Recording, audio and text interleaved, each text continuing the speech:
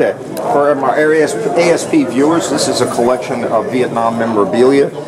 This is a meeting of the New Jersey Arms Collectors. We've asked Vietnam veterans to bring memorabilia, and we're having a guest speaker today. And these are some items that I've picked up during my career. First of all, the signs in the back. These used to be used in dining halls during the Vietnam era. You know, motivate troops stateside, keep them alert, live. There's a lot more of them. These are my three favorites. The one in the middle there is always a popular one whenever I have adolescent boys around looking at my exhibits. So, and the word Chu Hoi means give up, just so you know. And it's an exhibit of a few items here. One I just picked up this week, so I'm sort of proud of it. Now, anybody out there can read Vietnamese and can translate it, I'd really appreciate it. But this was sold to me as a Viet Cong flag. And again, I do not read Vietnamese. So maybe one of our viewers can send in a translation. Alright. And over here is a Chinese pistol. And let me see if we can get the markings on it there. 1966. And when I close the slide, which is very difficult, on the top, some more markings. And if you look at the chamber, I was told that was blood rust from guys who experienced that. They said blood will rust real fast, the bluing, everything else.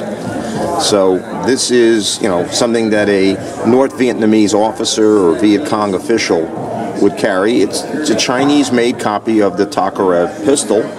And when I got it, it came with this holster. So this is the issue holster.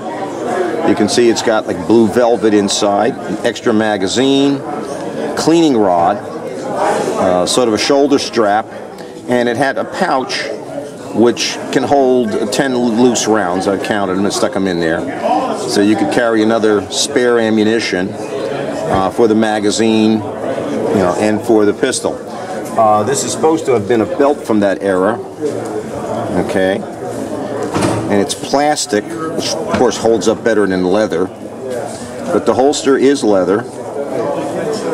And like I said, it's the Chinese copy of the Tokarev pistol. Again, stuff I picked up over the years, different places I was at. Okay. This was printed, I believe, in 1970.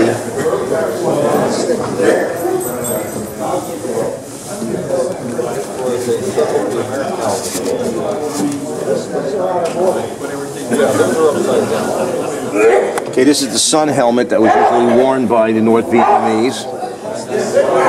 These came back as souvenirs. They don't take up that much space. You can stick them in your duffel bag. An intelligence document here from the U.S. Army Intelligence School, and it was on the Viet Cong infrastructure.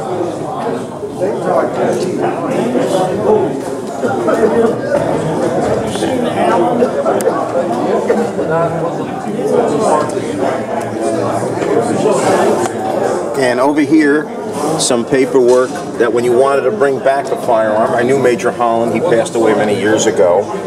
He was in Special Forces, and he came back from Vietnam with some firearms, and I acquired one of them. See if there's anything more on here. No, okay, but that was one of the documents cleared for continental United States. And you got Type 44, Chi-Com Type 53 carbines, similar to Russian Type 44.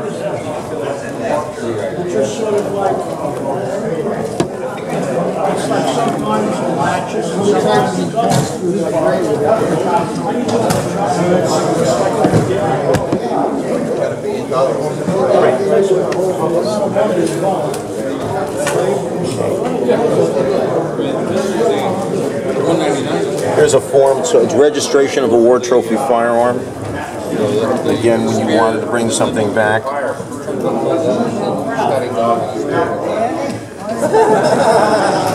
Over here is another example of the kind of paperwork. In the beginning, guys were allowed to bring back a lot of firearms and stuff. Usually SKSs and bolt-action rifles. Some guys in the early years actually brought back AK-47s, and I've seen exhibits, but I think that stopped around 1967, 68.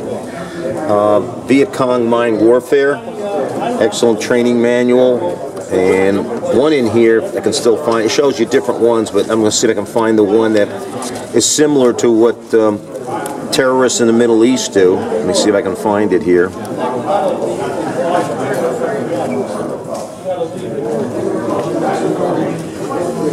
Yeah, here it is, the little girl mine. Suicide, right. You take a child, give them explosives, send them toward the Americans, then detonate them.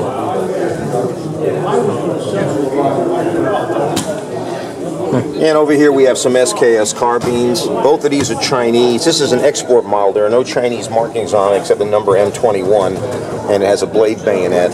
The other one is your standard Chinese Communist SKS with the spike bayonet. That was pretty common. Any markings on them? Yeah, let me see if we can do that. Let me turn it around. Yeah, here it is. Alright. Alright. And let me get the other one, the export model. Oh. You can make it out. I know it's, I think it just says M21 and a serial number. Alright. Okay. Again, some of the guys were able to bring back souvenirs from Vietnam. And sometimes the serial numbers, originally were stamped in the wood too. And Newsweek magazine, when the war was ending. Newsweek, end of an era. Again, for those of us who are baby boomers, Vietnam was the thing that hung over us, whether you served, didn't serve, tried to avoid serving or whatever. You couldn't ignore what was going on from 64 to 75, that 11-year period in there. It was a major event in our lives, whether we wanted it to be one or not. And this is just some items that I've been able to acquire over the years. Can you tell more about that hand grenade? Oh, the hand grenade, somebody told to me as a training Chinese grenade. It's based, like I said, on the same principle as the potato masher.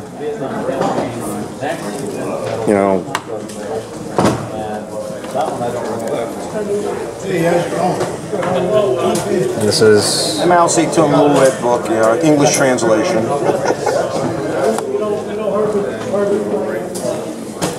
Like I said, for all the ASP viewers, if you can answer some of the questions, in particular the translation on the flag, would be really appreciated. We're here to share knowledge. And this is an exhibit at the New Jersey Arms Collectors. And there's a lot of them here today because our guest speaker is going to talk on his experiences at Khe-Sanh.